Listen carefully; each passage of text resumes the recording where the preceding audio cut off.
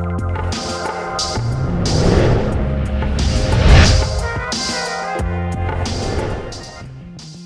good to see you, Taurus. I'm Heather, your Cosmos gal.